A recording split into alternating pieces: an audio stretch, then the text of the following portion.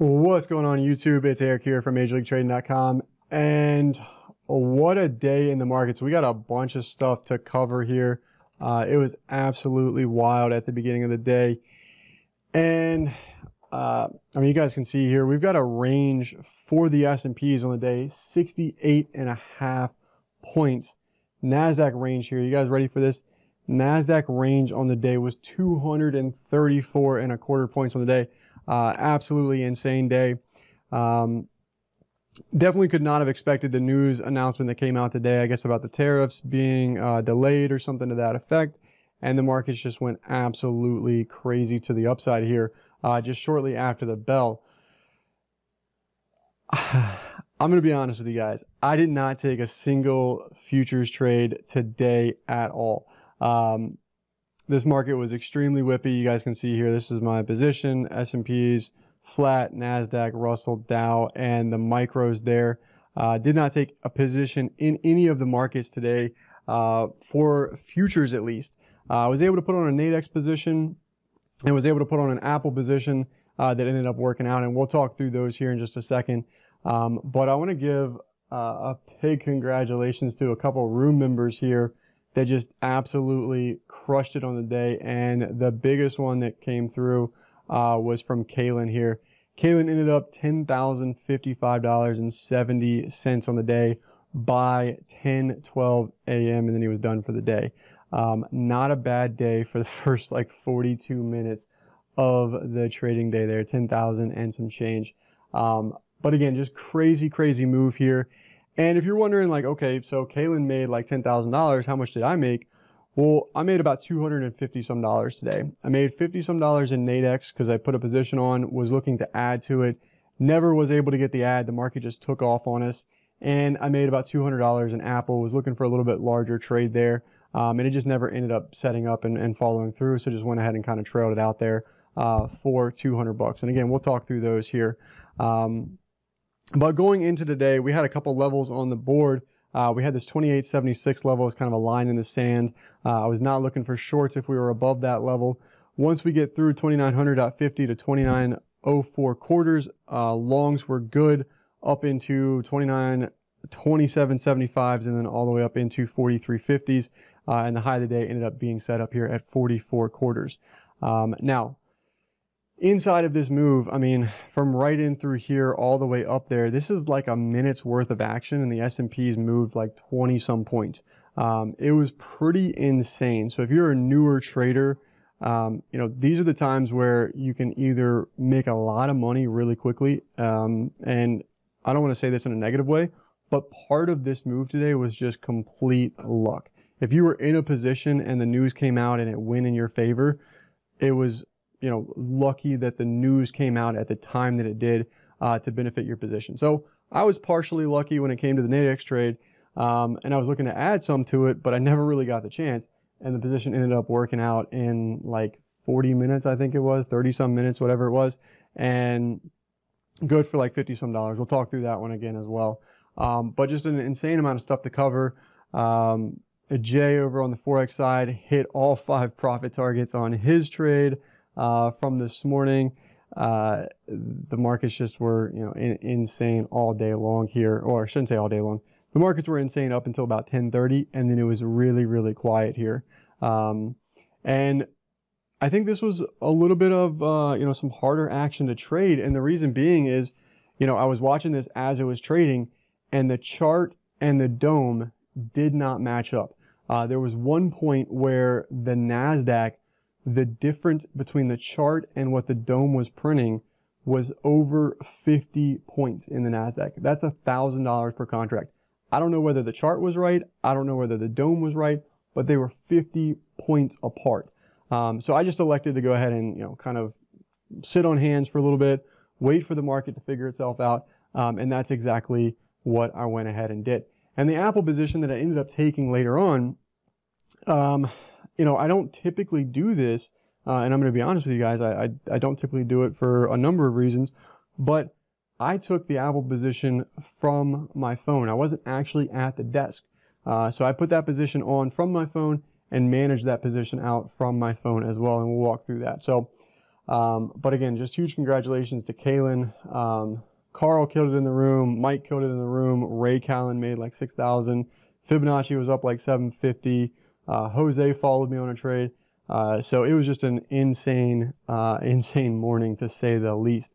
And I don't even know where to start, but let's kick it off here. And you guys know I didn't take any trades in the futures market here.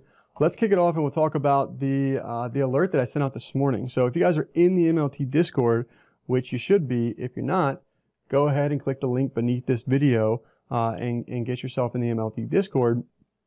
And the reason being is I put a trade out this morning where I was talking about the a Nadex position here for the Great Britain Pound JPY for the 11 p.m. expiration. Picking up a small position here. This was at 9:35 this morning. Great Britain Pound JPY. And I picked this up for $31.75. This was the 127.40, 11 p.m. expiration. And then at 10:01, closed out the Great Britain Pound JPY Nadex trade. And there was some management in there where, I was looking for this move here up through this, 127.322 level, 127.38. And I was looking for the market to kind of move up through this level and then allow us to, potentially add to this position if it, showed signs that it wanted to work out. Well, it kind of just popped right up here, had a little bit of a small, kind of doji bar with a bottoming tail, faked out one more time to the downside, and then just ripped higher here. This was that news announcement that came out at 9:45. So I had just gotten into this position right before this big bar kind of popped off. And then I just never got a chance to add into this as the market was going, absolutely nuts there. But really good trade out of Great Britain Pound JPY.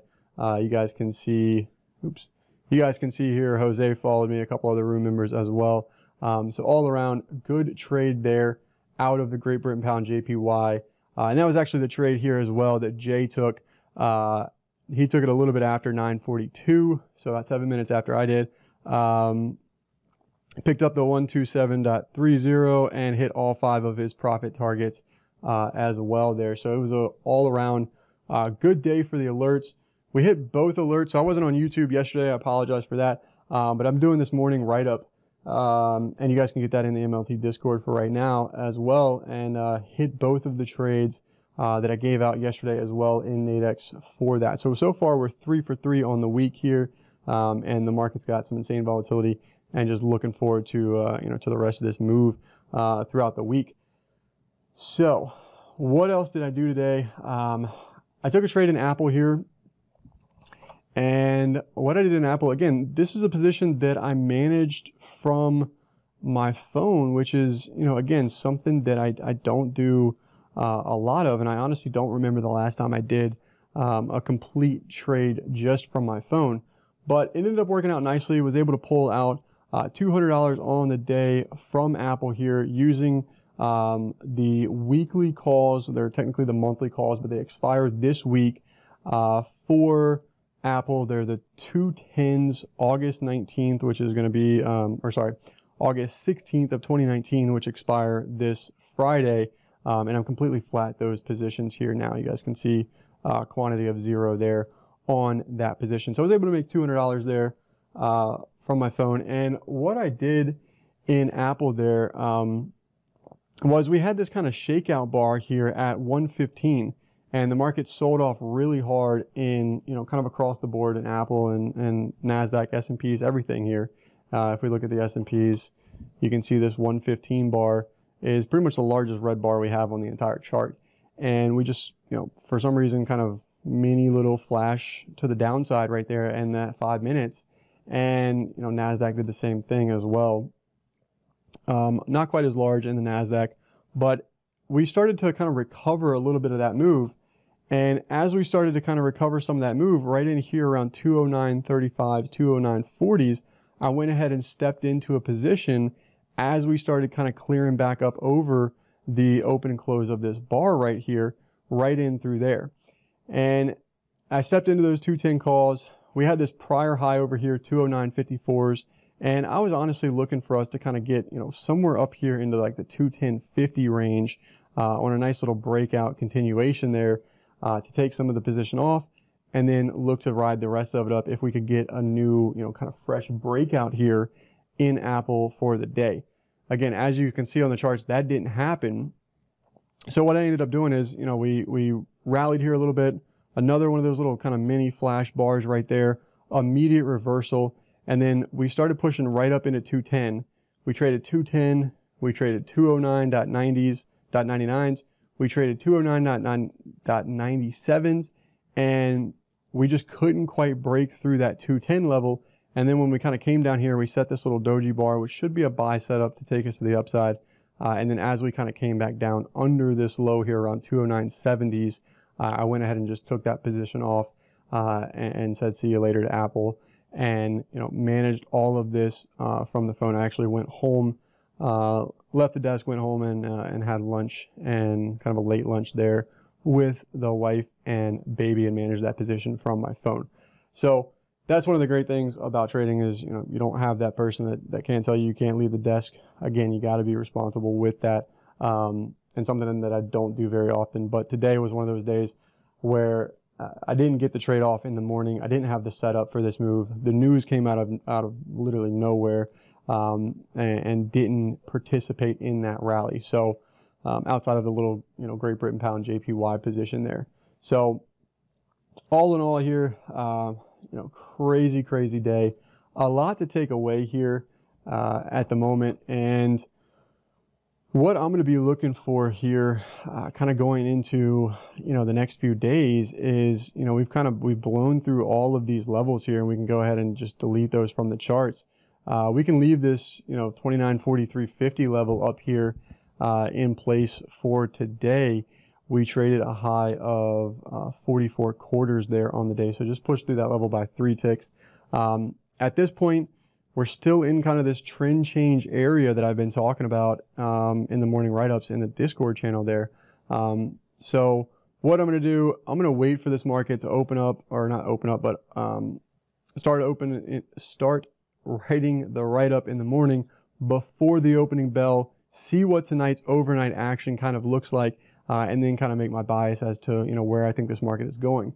This move looks like we could get a completion all the way up into 3012.50s. That would be the next level above if we can break through 43.50s and 59.50s and work our way up into 3012.50s. I'm not completely convinced of that just yet here. We could always get some type of headline that comes out and sends this market right back to the downside. But so far, crazy day. Congrats to all the MLT room members in the Discord channel. You guys did a really good job. And I want to invite you guys, if you want to be a part of the Major League Trading team there and join the Discord, all you have to do is click that link in the description below, drop your name and email, and you can join the Discord absolutely free. So when I'm talking on the mic and when I'm giving out these write-ups and the trade ideas there for Nadex and for Forex and futures and some options trades, all of those things are in there. There's a little something for everyone. You get access to myself and Perry and Jay and Rob and of course all of the other MLT team members. So thank you guys so much for watching here. If you're new around here, click that subscribe button. Go live each and every morning about 9 o'clock, sharing my thoughts and analysis for the day. Also, please give me a thumbs up on this video if you enjoyed it, and leave me your comments below. Let me know how you guys did today. It definitely could have been either a really big day for you, or you could have taken some stop losses and maybe tried to fight this. So let me know how you guys did today in the comment section below, and I'll catch you guys on the next video. Take care.